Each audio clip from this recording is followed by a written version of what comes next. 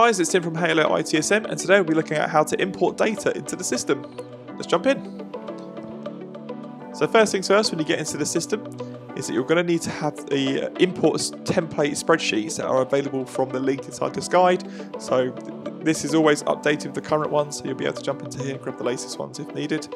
It will be just a simple matter of exporting any data you have into CSV form from your current system if there's not already integration available. And then once you have that, it'll just be a simple matter of matching up the columns so you'll be able to import it into the system. So this is what one of our example sheets look like. So this is for assets. So it'll just be a matter of importing the different areas and different columns. Once these are all brought in, you can just go to the import area inside the system.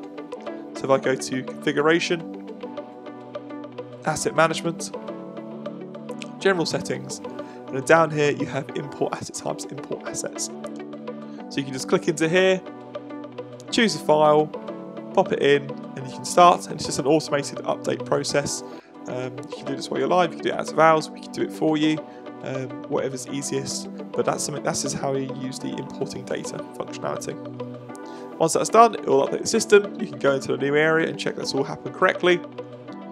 So you can check into here and you have a look at all your different assets that you have. You can ensure that it's all brought in as you would expect.